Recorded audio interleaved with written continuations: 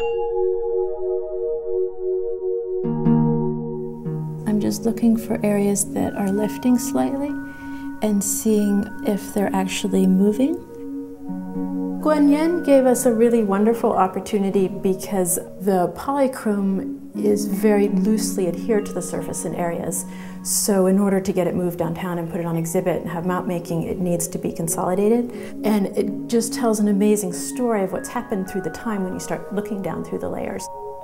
Conceptually, we've been talking about these objects have lives, they have a lot of stories, and then what the conservation team has done is they are looking physically, materially at the stories, at the baggage that these objects have.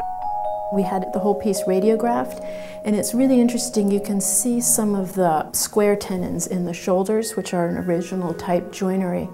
But here, there's a dowel holding the hand on. It's different than what you see in other parts, and the radiograph structure of the wood is slightly different. It's possible that a different wood would have been used. They've looked at woods in some of the other Chinese works, and they've found some examples where later pieces have been put on with paulownia wood. So it could be a different wood on purpose, but it's also possible the whole hand has been added later. Conservation is preserving the sculpture for future generations. It is a continuum, and we're continually learning, and there's phases. Every time you get a little more information, then there's more questions to be asked. So what I try very hard to do is make everything that I do reversible. What Liz has been able to do is put the pigment of Guanyin under a microscope, so you literally see the history of the pigment application.